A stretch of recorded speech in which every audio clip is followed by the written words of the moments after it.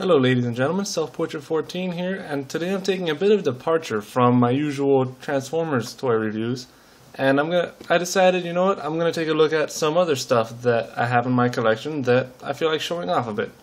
So today I'm gonna be starting off a series of my Dragon Ball Z hybrid action figures, which are this, I guess, collector's set of figures that are very articulated.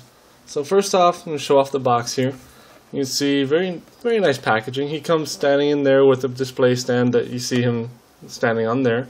He does have two extra sets of hands, aside from the ones that he's got there. He's got the regular fists, these other hands which are, I guess, fists with the fingers out a bit, and then some nice little art. You got plenty of pictures of him posed in different stances and everything all around. A bunch of stuff I cannot read for the life of me. And another image of the figure itself. So I'll set that back over here.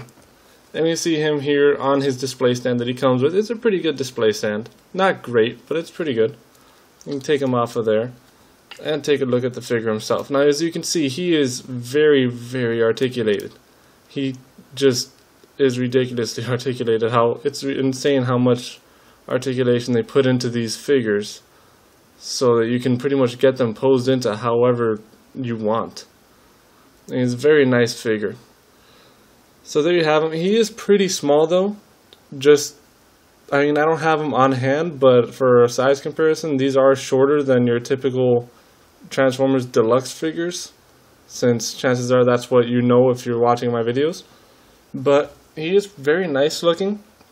There are a few things about them. You know, the arms come off pretty easily since they're not actually ball jointed. It's just kind of a little pin that goes in there, like so. Same with the other arm. It happens with a lot of these figures. They tend to fall apart pretty easy, but it's not too bad to put it back in there.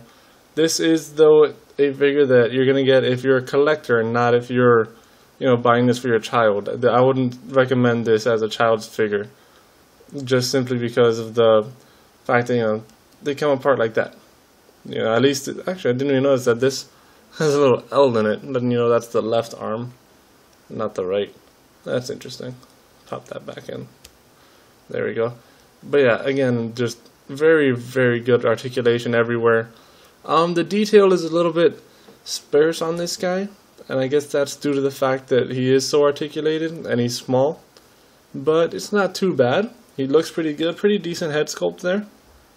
I don't know how well that's focusing on him, but I think that's a little better. Yeah, pretty good head sculpt, pretty nice looking. As for standing, he stands pretty well on his own, so you can get him standing on his own, but I do like using the stand, which as you can see here is just basically just this. This will rotate, this will move up and down.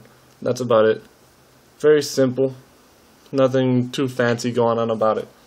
So that's about it. I mean, there's not really much else to show with this guy. So this has been Self-Portrait 14. I hope you liked this video. I have quite a few other of these figures sitting around, so I'm going to probably put them in front of the camera pretty soon so you guys can check that out. Have a nice day.